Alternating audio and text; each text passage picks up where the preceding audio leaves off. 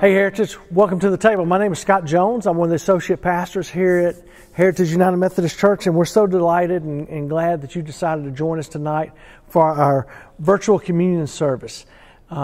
We've been doing this for about a year. Hopefully this has been meaningful to you as we partake in the Lord's Supper every Wednesday. So I want to invite you, here is, if you don't have your communion elements ready, please get them ready,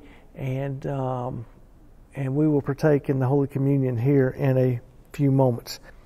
In the United Methodist Church, we have open communion. Anyone, if you can agree to the pardon and confession, you're welcome to partake in the Holy Communion.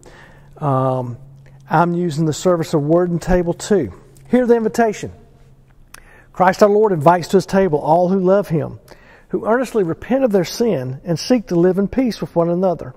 Therefore, let us confess our sin before God and one another.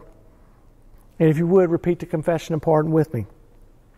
Merciful God, we confess that we have not loved you with our whole heart.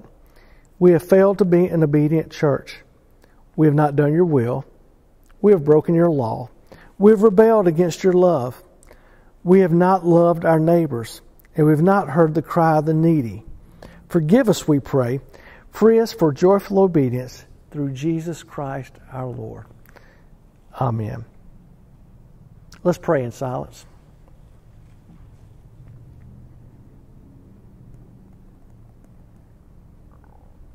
Hear the good news. Christ died for us while we were yet sinners. That proves God's love toward us. In the name of Jesus Christ, you are forgiven. In the name of Jesus Christ, you are forgiven. Glory to God. Amen. We read in Scripture during that Last Supper, Jesus took the bread and He broke it. And He said, "This is my body broken for you. And every time you take this bread, do this in remembrance of me." And after He served the bread, He took the cup and He says, "This is the blood of my new covenant, poured out for you and for many for the forgiveness of sins. Every time you drink this cup, do it in remembrance of me." Let's pray.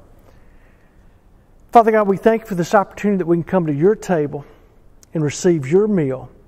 God, we pray that you'll consecrate these elements tonight and make them the body and blood of Christ for us so that we can be the body of Christ to the world. It's in Jesus' name we pray. Amen.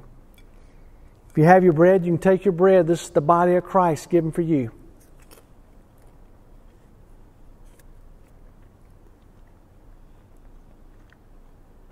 This is the blood of Jesus shed for you.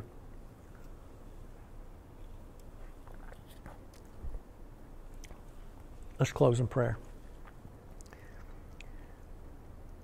Thank you, God, that you knew us before we were even born, and that you're constantly thinking about us all the time. We take great encouragement in that you're with us. It's in your name we pray. Amen.